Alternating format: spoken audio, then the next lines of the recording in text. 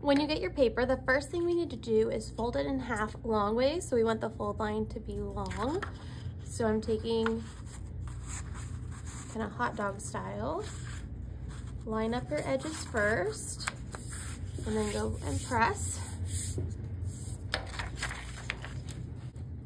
Okay. This will be our line of symmetry.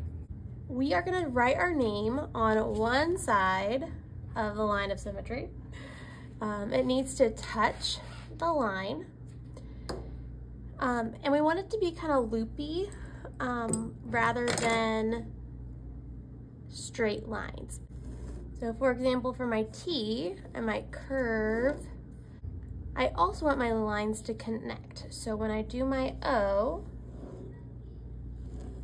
I'm going to either connect it from here or here, doesn't matter. Okay. I only have 4 letters in my name, so mine's quite bigger, but you might write a little smaller if your name is bigger.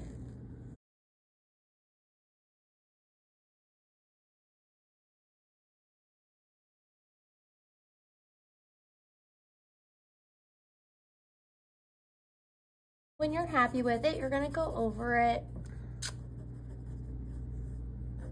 so you have kind of a hard line. So press kind of hard, make it dark.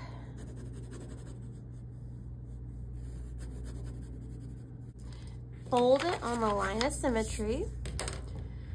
You're gonna take a Sharpie, but don't open it. We're just gonna use it to like press really hard where we know it's at. So you can see where I've rubbed.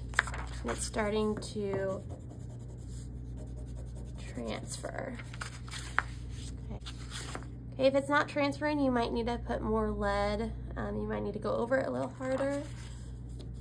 When you can see it pretty well, then you want to go over it.